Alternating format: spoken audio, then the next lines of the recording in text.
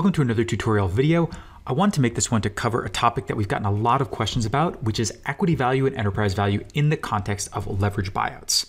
And specifically, here is a really good question on this topic that came in the other day to give you an example of what I'm talking about. You've said that it's possible to earn an acceptable IRR, internal rate of return, in a leverage buyout, even if the company's EBITDA and EBITDA multiple stay the same, meaning that its enterprise value stays the same. This is because debt repayment and cash generation are also sources of returns in a leverage buyout.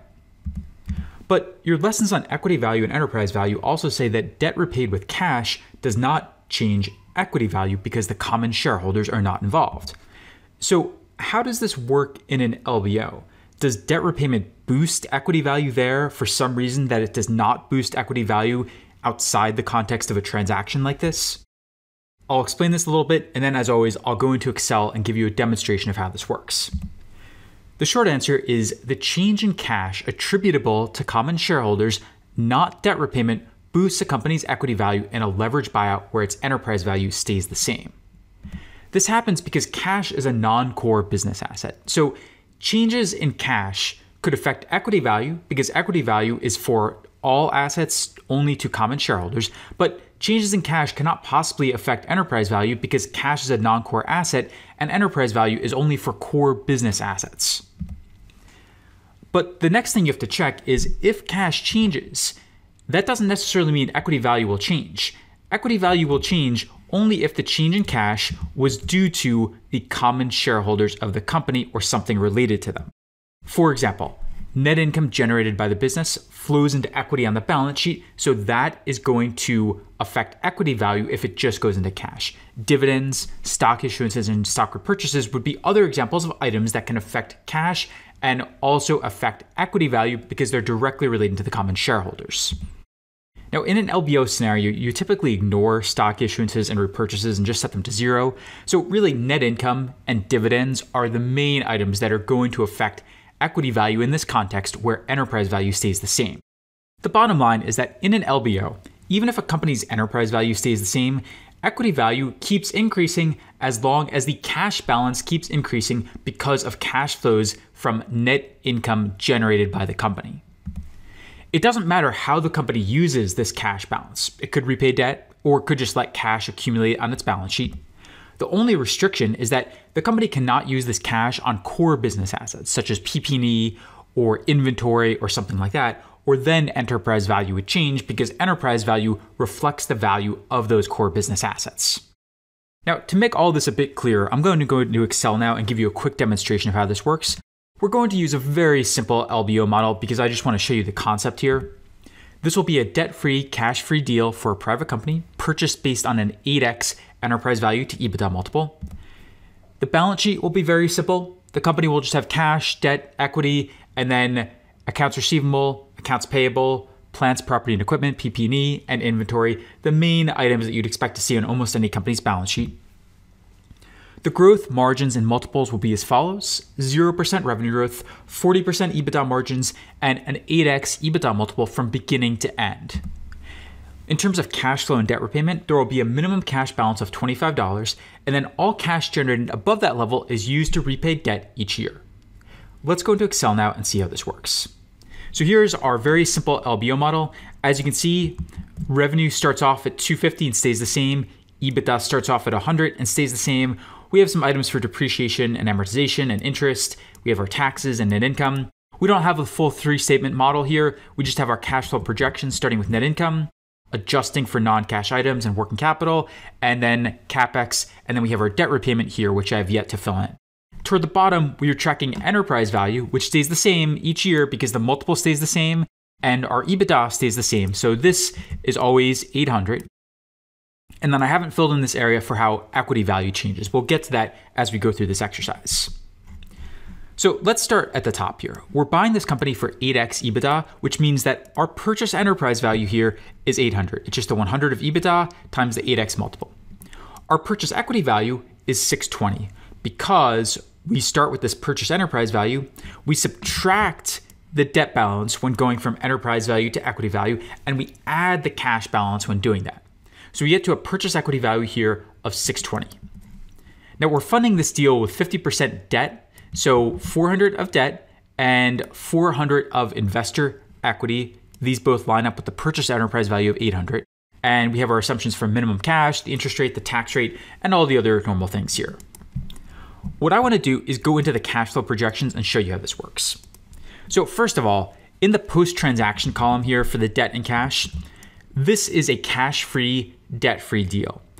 What that means is that these initial numbers for debt and cash, 220, go to zero immediately afterward, and then they're replaced by however much new debt is used to fund the deal, and then the cash actually goes to zero right after the transaction closes. So let's go in and fill those out.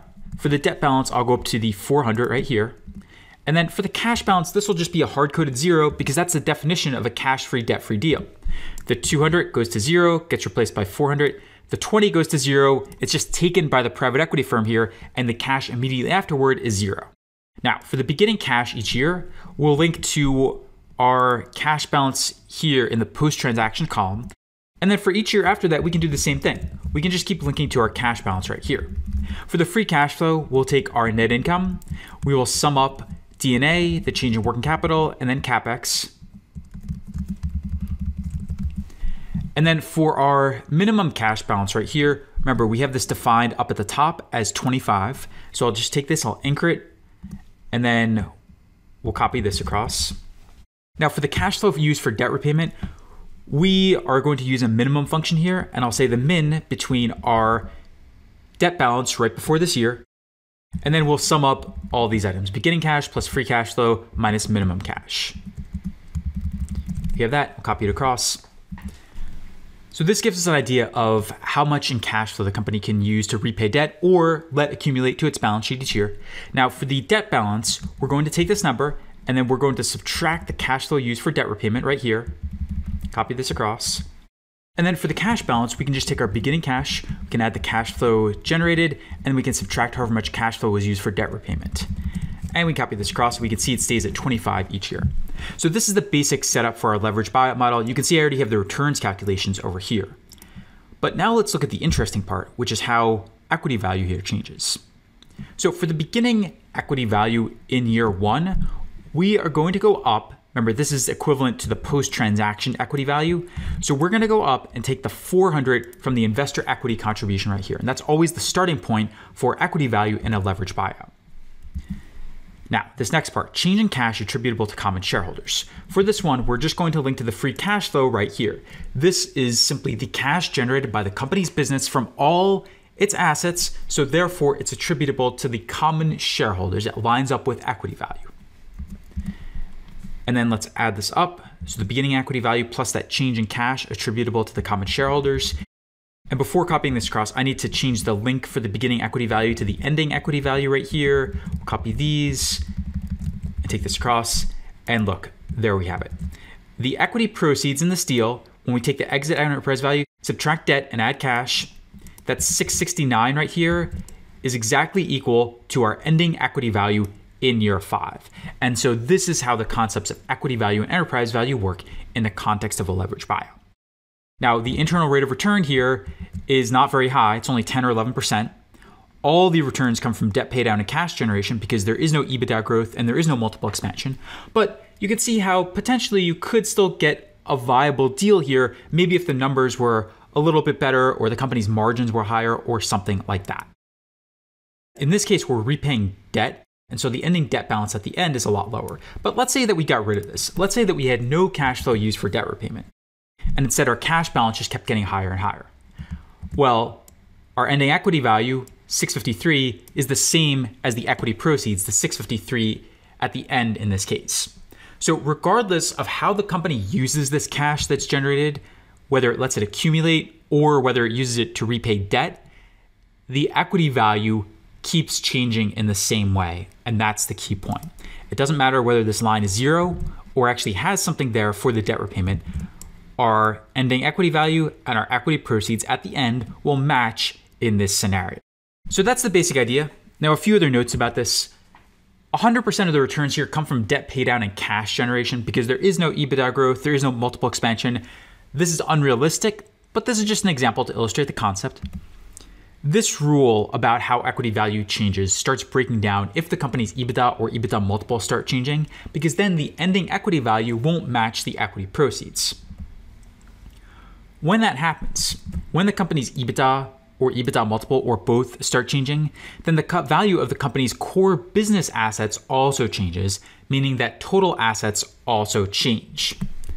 So, equity value in that case will now be affected by more than just the change in cash attributable to common shareholders, and you'd have to reflect these changes to calculate equity value. Let's look at a quick example. Let's go in and say that now we do have some revenue growth. So let's say we have 5% revenue growth per year. Let's also say that our EBITDA multiple here keeps increasing. It goes up to 8.5, 9, 9.5, and 10. Well, now, as you see, the ending equity value of 713 no longer matches the equity proceeds. That happens because more than just this change in cash now affects the company's equity value. So instead, what we have to do is the following. I'll add a new line here in Excel, and I'll say plus change in core business assets attributable to all investors. And for this one, we can take our enterprise value right here and subtract it in year 0, copy this across, sum these up, and now we can see it matches up. 1,189 and 1,189 right here. So the ending equity value matches the equity proceeds at the end of this analysis. Now, if the opposite happened, if the company's value started decreasing and this went to 7.5, 7, 6.5, 6, 5.5, something like that, the same thing would have happened. The equity proceeds of 615 would match the ending equity value of 615 right here. So that's how you have to factor this in. The bottom line, though, is that when enterprise value stays the same, really only the change in cash attributable to common shareholders will affect equity value. But when EBITDA or the EBITDA multiple start changing, then you have to factor in this change in core business assets. I'll just label it that for now. And then you can get to what the company's equity value changes to each year. Let's do a quick recap and summary now. The change in cash attributable to common shareholders, not debt repayment, boosts a company's equity value in a leveraged buyout, assuming that its enterprise value stays the same the whole time. So even if a company's business is stagnant, equity value keeps increasing as long as the cash balance keeps increasing due primarily to the net income generated by the business. But as soon as EBITDA or the EBITDA multiple change, meaning that enterprise value changes, equity value will not follow this rule. Instead, you must factor in the changes in the values of core business assets then, as we did in our simple Excel example right here. So that's a little bit about how equity value and enterprise value work in the context of leverage buyouts. Hopefully this now makes more sense to you and you can understand leverage buyouts in the context of equity value and enterprise value and understand how those concepts work together.